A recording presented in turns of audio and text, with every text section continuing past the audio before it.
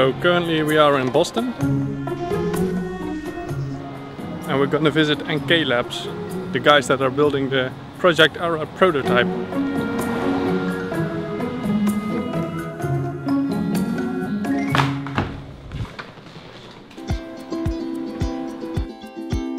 So we're at NK Labs. NK Labs is an engineering company, and we develop creative solutions to challenging problems in electronics and scientific instrumentation.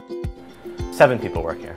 In this project, of course, Google had a whole team of industrial designers and user experience researchers. We met, we had a lot of whiteboard sessions, so when we saw the industrial design models, it was really cool. When they brought out the prototype and started showing it around to everybody, we said, wow, this is going to be cool if we can get this thing to work.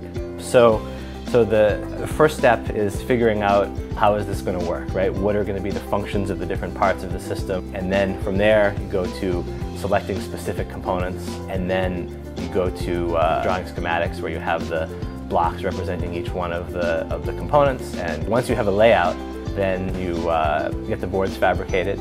It's magical when you open up the box and see, oh my goodness, that's the thing we've spent all these months designing, right?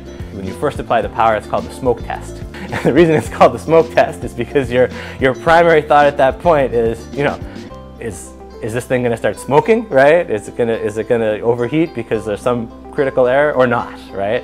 And so once the board passes the smoke test, you know, then you spend time in the lab testing all the functions of it, making sure that it does what you expect. And then once you have that, once we have the individual pieces working, then we put them together into the complete system.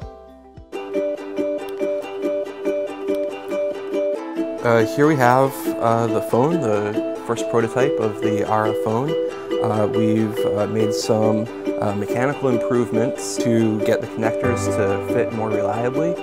What we have today is an LED module, battery, the application processor, loudspeakers, and a USB charge port.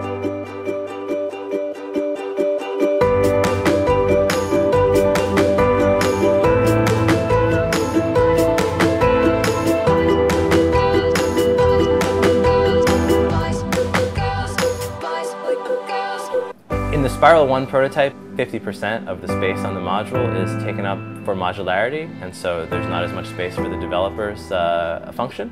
But in Spiral 2, Toshiba made custom chips for us, and in Spiral 2, most of the area should be available for the developer's function.